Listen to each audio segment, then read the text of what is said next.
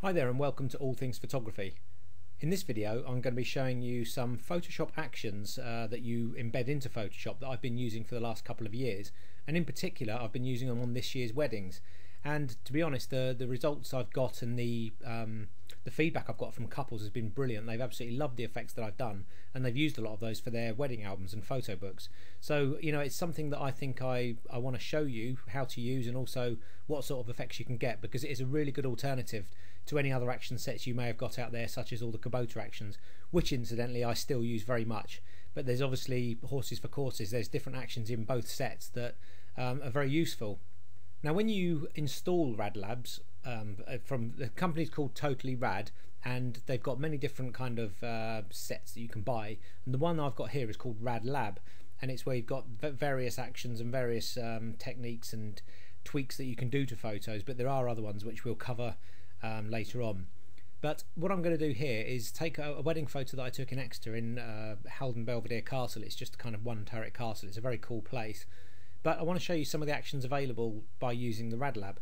Now, when you've installed Rad Lab into Photoshop, there's two ways you can actually open it. You either go to Filter, and then you can see here Totally Rad has been installed with the Rad Lab there, or you have one of these on your desktop. It's just a little kind of box here that you can either make really small so it'll fit anywhere on the screen without kind of annoying you, or you can open it up and you can open the Rad Lab from there. Now, you can obviously open this as a new layer, so when you do any work it will and you've completed all your effects, it will come out as a new layer.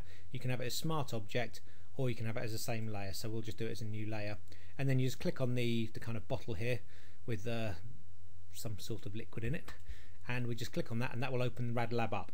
It's a very quick interface, it's very good, very intuitive, and there's loads you can do.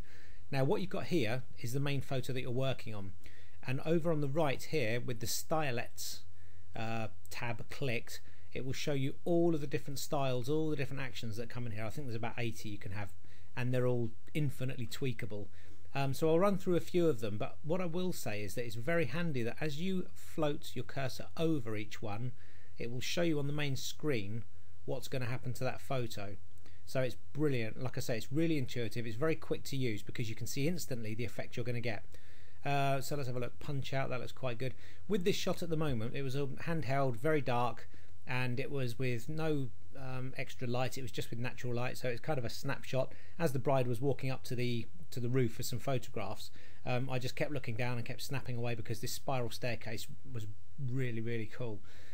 So you can either do it this way by clicking on each action you want to apply, and as you apply each action it will actually appear over here in this current recipe. You can see they're appearing as I float over them, but they're in blue at the moment because I haven't actually clicked on them to make them actually part of the photo. Now, there's two ways you can do this. You can either use the full photo here, or you can actually go to this. We're currently on the before, or you can go to the after comparison, or you can go to a complete compare where it will load two photos side by side. So as you hover over, you can see the original compared to what you've worked on. For now, I'm just going to go back to the before and work on a larger image. It's much easier for the tutorial. But I'm going to go through a few of these. One of the ones I like is lights on, because it will brighten up the darker areas of the shades of a photo. It's much like other aspects of Photoshop or some actions I've seen, but it's very quick, very good. But for this one, I'm going to use one of my favourites called Oh Snap. It kind of adds a bit of contrast to the shot. So I'm going to click on that, and as I do, you can see here it's now gone to black over here with a tick box. And if I untick that, you can see the action disappears again. So it's great. I can turn these on and off as I go, so I can actually put a load of these in my favourites down here. But you can also see, once I've actually clicked on that, I can adjust the strength from 100% all the way up to 200%, so it becomes a really strong effect, or I can just bring it down to a much more mild effect, but I'm going to leave it at around 100 at the moment. If I can get it back there. If you double click on the arrow, it will go back to the default of 100. And if you want to delete the action, you just click on the dustbin here. But you can also increase the snap and decrease the kind of snappability of the shot, and you can increase and decrease the saturation in the image. Okay, so there are various things you can tweak once you've actually got that action in there. Now, as I said, it layers, so if we choose some more actions, it will actually layer on top of the last one. So I like this one, Warm It Up Chris. That's quite nice. So it was a fairly overcast day, so the light we were getting was fairly blue, fairly kind of dull. So what I'm going to do is hover over there. I like the look of that, it warms it up nicely, so I'm going to click on that. And again, once you've done that, it appears here, and you can adjust the strength.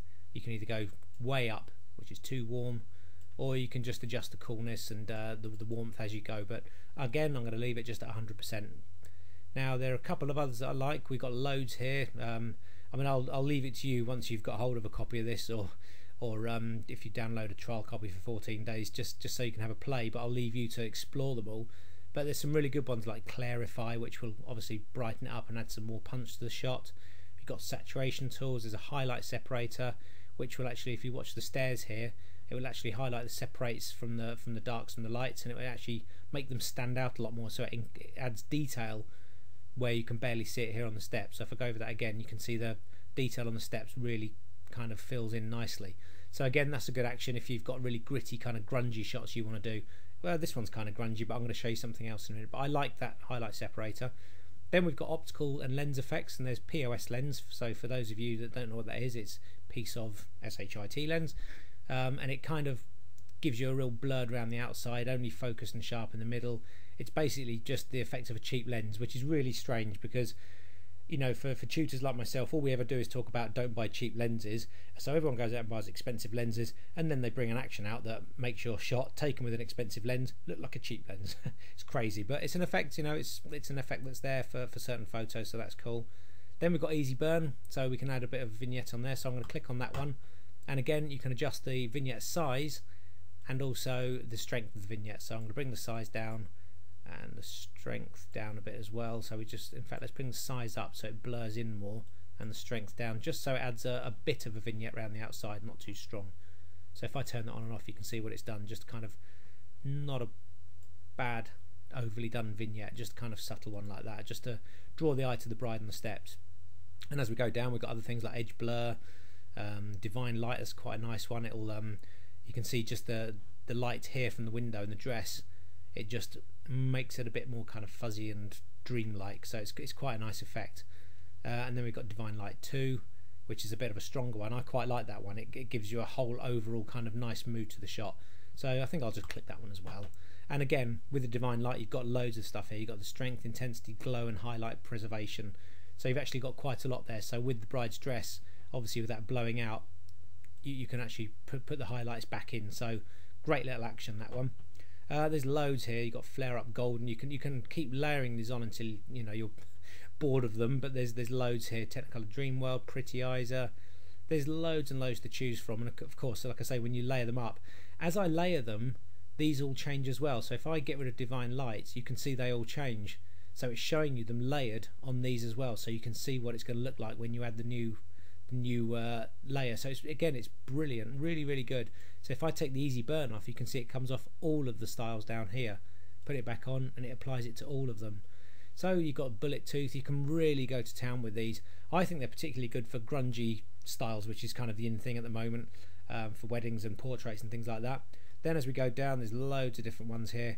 You've got some real kind of old school effects from old film days and Fuji Chrome and things like that. And then we keep going down. We've got Lux Soft. If we keep going, you can see how many there are. It's just endless, and you can just keep, like I say, layering it up. Then we go into the black and white, so you can obviously add a black and white effect to those. But if I keep going all the way to the bottom through the black and whites, there's a few sharpening ones which are quite cool.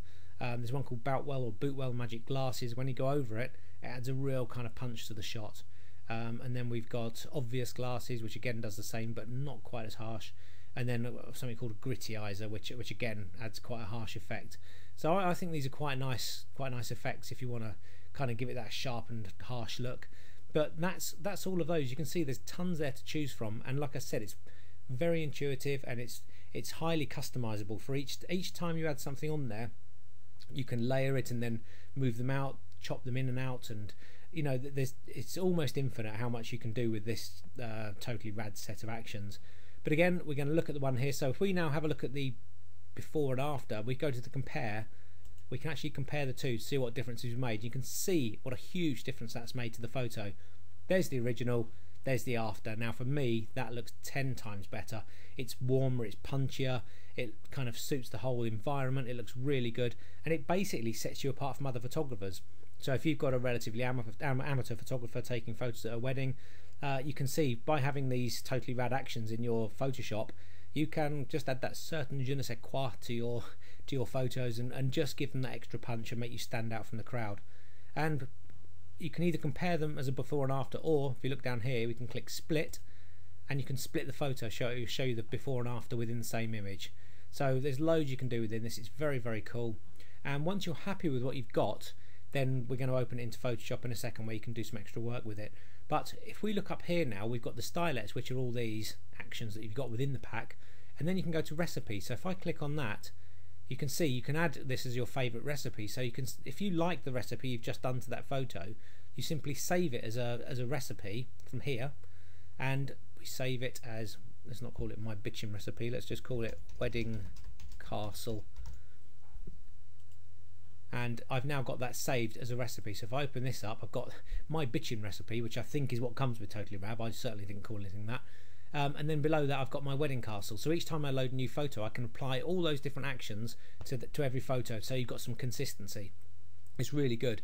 Another thing here, if we open up the history tab, it shows you all the things that you've been looking at and you've been doing to certain photos. So it'll give you a history. So if you do an action and you forget what you've been doing to it, if you forget what you've been doing to a photograph, you can go in there and it will tell you each one you've been doing, and it will show you which they are: Easy Burn, Homestead black and white, Milk and Cookies black and white. So you know, you never forget what you've applied to an image. It's very, very good.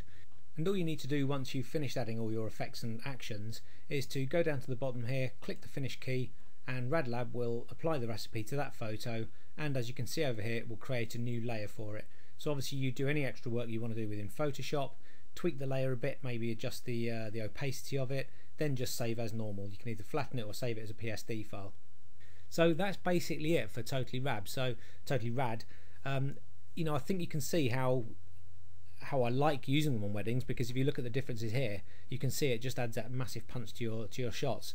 So you know, if you like what you've seen, if you're watching this on YouTube, we have got actually a full review page where you can see some before and after photos that I've done from weddings. But if you like it, there's a link on the YouTube here where you can actually go and have a look at Totally Rad's website.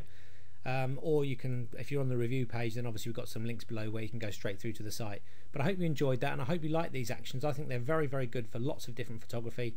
And you know, get hold of a copy. Alright, thanks very much, and we'll see you on the next video.